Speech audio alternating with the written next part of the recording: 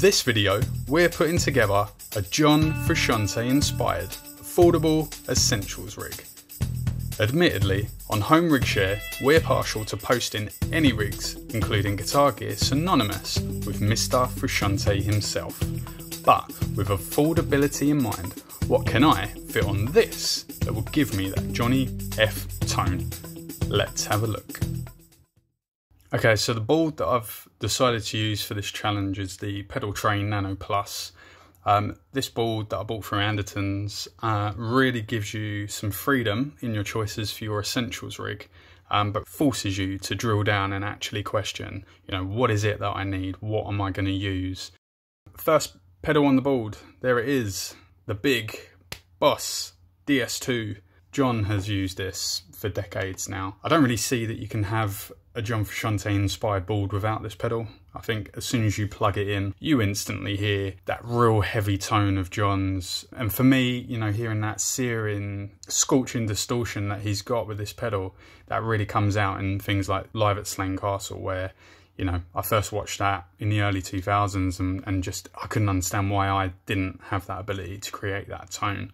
This pedal gets you a long way there. Yeah, for a relatively affordable pedal, this is great, especially for anyone who wants to sound like John Frusciante. Got it first in Signal Path. I've tried it elsewhere, it doesn't really work for that tone. And then right up behind it, here it is the Ibanez Wah WH10 version 3. I bought this pedal from Guitar. They were able to sort me out at a time where literally no one in the UK wanted to sell me this pedal. Obviously, this was during COVID times, so supply chains were pretty tricky. John Frusciante was synonymous with the Ibanez Wah first version, mainly I think the second version, which unless you want to pay extortionate prices online, you're just not going to get hold of anymore.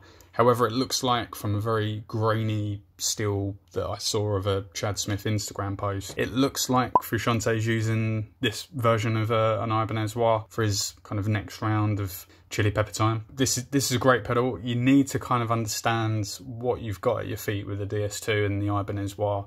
So I definitely recommend watching any of Dave Simpson's videos. You've probably already watched some of his videos if you're watching this, but okay, so the next pedal is my Desert Island pedal. Might be a strange choice for some for a Desert Island pedal, but the Marshall compressor 100% is my clean tone. So any clean tone that I'm going to have, that pedal is on.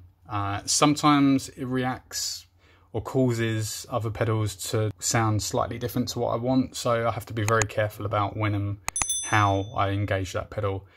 But that was the very first pedal I ever bought. I bought that from Musicland in Catford, southeast London, probably around about 11 years ago now.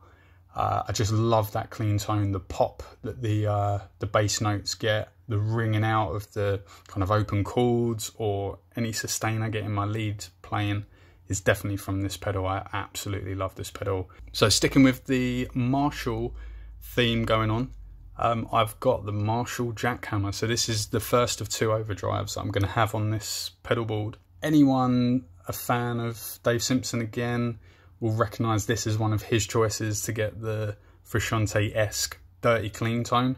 I mainly use this as a much higher gain. Really consider when you put your pedals down is how they react to any one of the other pedals you've got. But yeah, big fan of the 2 Marshall pedals. I want to get some more Marshall pedals, actually. I don't know whether they'd ever fit kind of in this John Frusciante-esque rig, but we'll see.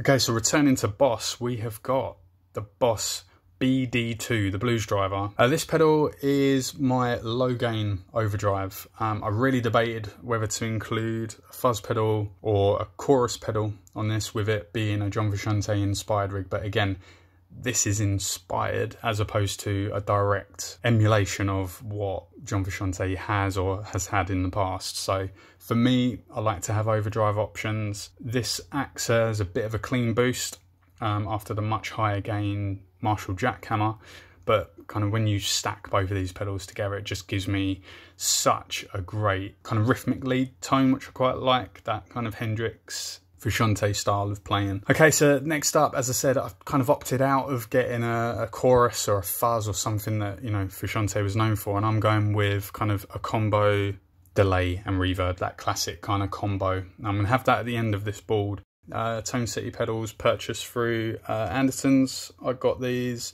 and really happy with these pedals.